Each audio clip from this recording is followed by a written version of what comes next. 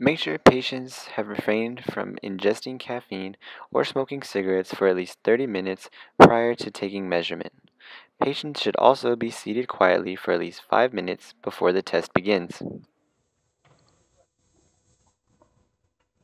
Your patient must be sitting down in an upright position with their feet separate and flat on the floor, back straight and supported, and their arms must be at heart level, extended with palms facing upward. Arms must remain straight in order to place the diaphragm correctly on the brachial artery. There are markings on the cuff to indicate the range to ensure you are using the right cuff size.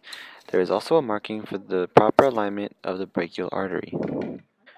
Prior to putting the cuff on your patient, make sure their sleeve is rolled up. Proceed to wrapping the cuff firmly around the upper arm at heart level, aligning the cuff with the brachial artery. Remember, the bladder inside the cuff should encompass at least 80% of the upper arm. According to the range markings, it seems like this cuff is a great fit. Now we can proceed to the next step. Make sure that the air release valve on the side of the inflation bulb is turned all the way to the right. This means that the valve is closed. Make sure that your manometer gauge is placed in a spot where you can clearly see it. Here, we chose to hang it on the cuff. Take a look at your stethoscope. Make sure that the earpieces are facing forward, away from you. Now, lightly tap your diaphragm to hear a sound.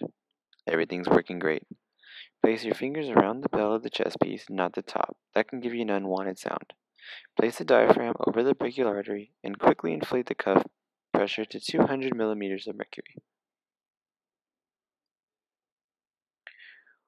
Once there, slowly release pressure by opening the valve at a rate of 2 to 5 millimeters of mercury per second. The first sound that you hear is your first Karat cough sound. This indicates your systolic blood pressure. The last sound that you hear is your last Karat cough sound, which indicates your diastolic blood pressure. Once you have heard the sounds you need, release the valve by turning it all the way to the left.